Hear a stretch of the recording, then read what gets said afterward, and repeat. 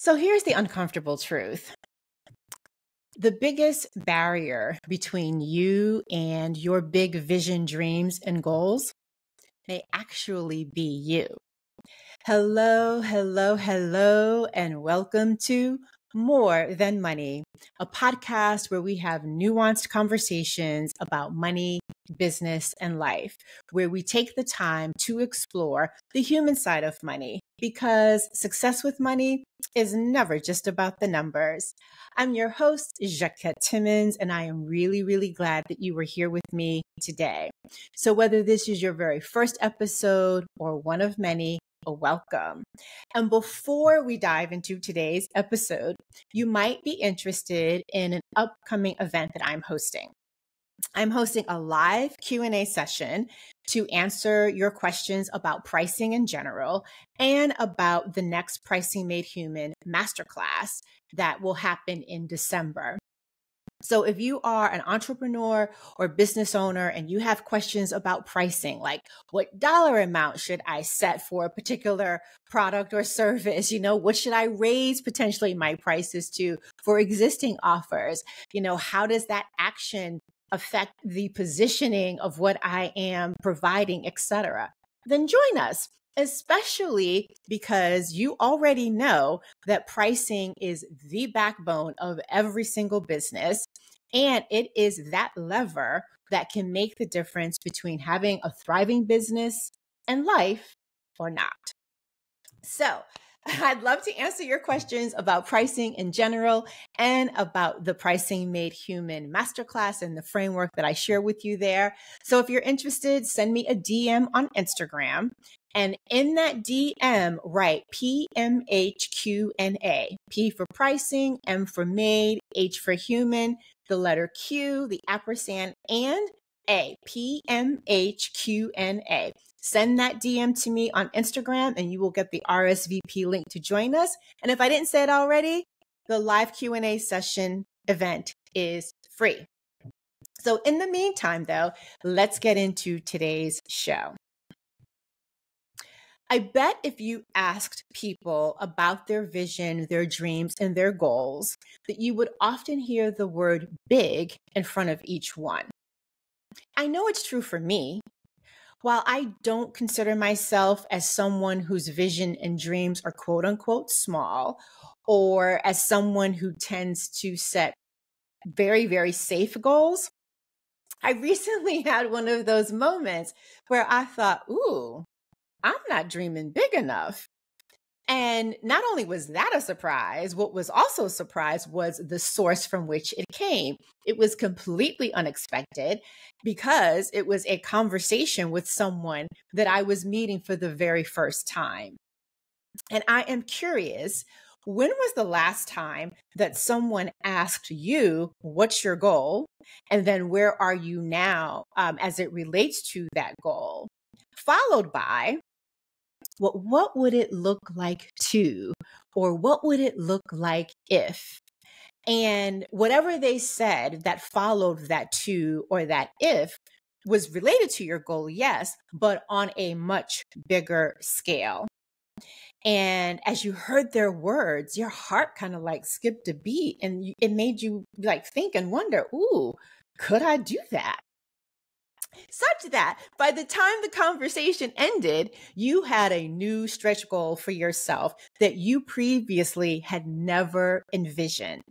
Can you relate to this scenario, or can you even just imagine this scenario? Are you getting excited about it? Here's why I'm asking you. Because we have reached that time of the year when there are more days behind us than ahead. And perhaps like me, you are now reflecting on that gap between where you thought you would be right now on certain goals and where you actually are.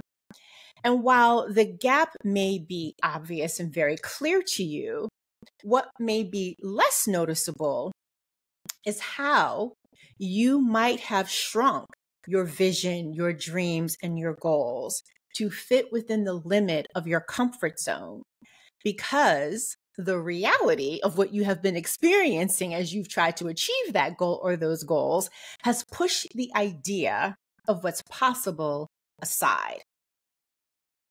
As you work toward your vision, your dreams, and your goals, it's inevitable that challenges will arise. So you're not expecting that you're not going to experience, a major setback, for example, or have an unexpected roadblock, or just, have to navigate simply the everyday grind of managing your responsibilities. You kind of expect that, but then when you bump up against them, it sometimes feels like a shock, and these obstacles can start to wear on you and wear you down emotionally, physically, mentally, or a little bit of each. And initially, though, as you're bumping up against them, you push through because you realize that, it's never going to be just a straight, point A to point B uninterrupted road. So you kind of push through and you're determined to stay on course. But over time, as you bump up against more and more of these, the weight of these challenges begin to lead to doubt, begin to lead to frustration, or maybe even burnout. So slowly, almost imperceptibly, you find yourself beginning to adjust your goals, not because your vision has changed, but because the path has simply become too difficult and too darn draining. And now you're starting to make decisions and choices from a place of fatigue rather than ambition. And what is tricky is that this shift is often subtle. You might find yourself telling yourself that you are being realistic, maybe even pragmatic. But what is actually happening is that you're shrinking your goals to fit your current circumstances rather than rising above them. I know, sometimes easier said than done. But this is when you begin to get in your own way because now you're playing it safe. And maybe you are, getting in your own way, not only by playing it safe, but by procrastinating or even convincing yourself that a smaller goal is more achievable. So let me go after the smaller goal. And therefore, the dreams that, you once thought were big and bold now suddenly seem too distant. And instead of adjusting your strategies to overcome those obstacles, you adjust your vision to fit within the comfort zone of what you think is doable. But here's something for you to think about. We like to think that our vision, our dreams, and our goals are solely our own, shaped entirely by our own desires, passions, and ambitions. And while that is true to a point, the reality is that our dreams are heavily influenced by others, those we know, as well as those strangers that we've just met. And sometimes those others are messengers who can inspire you to think big, who can, help you to expand the scope of your dreams and to inspire you to set even bigger goals, not just for the end result that you will achieve or experience, but for the reserve that you will need to tap into to become the person who achieves those things or experiences those things. I bring that up because of the conversation I had, I am now inspired to plant seeds to make some bold moves in 2025 that I hadn't considered before. And I happen to be a pretty forward-thinking person.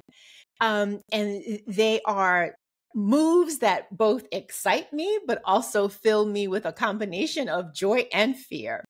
But what I appreciate about the conversation that I had is the recognition that sometimes what you need to do is borrow the energy and ambition of other people.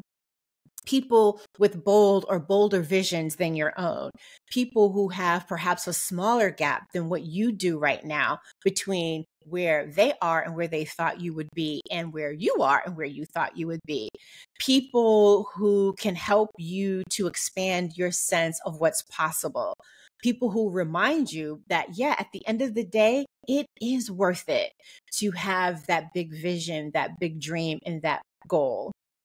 What it also means, though, is you have to protect yourself. You have to protect yourself from the influence of people who will let you play it safe and settle for just enough. So one suggestion that I have for you today is to make sure that you are surrounding yourself with people who can, one, help you to envision expansive goals, two, shift your mindset to match your dreams, three, take bold, deliberate actions toward your goals, four, stay the course despite the challenges.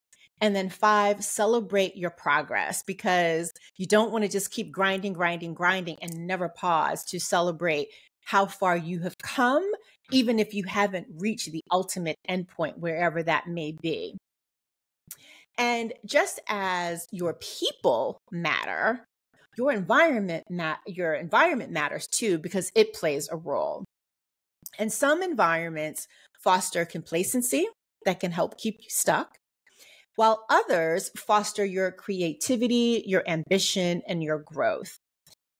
The truth, though, is that both influence how you think and act, how well you stay focused on your process and your progress, and the degree to which you can tap into new ideas along the way, because you can actually see them. And so, in other words, the environment that you find yourself in plays a really big deal. So here's my second question for you. How intentional are you in making sure that you are in positive spaces that help you to thrive and align with what it is that you are striving to achieve? And if your environment isn't as dynamic and growth oriented as you need it to be, what is one small thing you can do today to make it so? And by the way, when I'm talking about environment, I am talking about physical environment. So like your home space, your working space, the social settings in which you find yourself hanging out in. Excuse me. But I'm also talking about environment in terms of what are you doing to take care of your emotional environment, your mental environment. So think along those lines as well. And since we're talking about environments, we got to talk about structure, because structure creates the environment for consistent progress, and it helps you to counteract some of those common tendencies, like procrastination, like being easily distracted, or not making any progress because you're so caught up in perfectionism. And the truth is, no vision, no goal, no dream is realized without structure, otherwise known as a concatenation of habits, routines, and systems that help you get from point A to point B.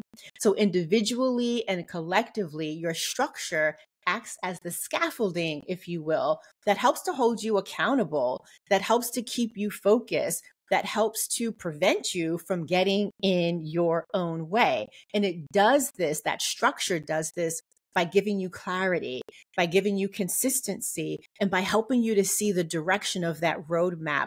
Again, going back to clarity a little more clearly. Plus, the structure is what gives you the ability to take a step back and break down your big vision, your dream, and your goals into smaller, more manageable milestones. And when you lack structure or the discipline to honor it, that is when you are most susceptible to getting in your own way. And the uncomfortable truth may be that the biggest barrier between your big visions and your dreams and your goals may actually be you. But here's the good news. Just as that is a possibility, right? There's the possibility that you can get in your own way. The other reality is that you have the agency to also be the driving force to get out of your own way. And you can do this by doing three things. Excuse me. One, you can do this by recognizing when you have shrunk your vision, your dreams, and your goals to fit within the limits of your comfort zone. You can do this by realizing when you've lost sight of what's possible, because you've just, you've gotten worn down by the challenges and the roadblocks. And you can also do this by surrounding yourself with visionaries, with believers, and those who see your potential where you are more focused right now on the limits. Their influence can really go a long way in helping you break through barriers and reach heights you just never thought possible. It is October when I am recording this episode. And I know that for some people, they wait until the literal end of the year to reflect on the year and to start planning for the year ahead. However, even in the midst of all the stuff that is going on, I'm going to suggest that you get a head start on this project. And yes, I do think of it as a project because who knows, like me, you may discover, ooh, I'm not dreaming big enough. And if that's the case, why wait until next year to course correct when you can start to do that now, when you can start to do that at any point in the year? And the way that I look at it, doing that, right? Taking that moment to take stock now and see if you need to course correct and then taking action on that, that is one way that you can bet on yourself. And you already know from your past experiences and the results of those past experiences, you never lose when you bet on yourself.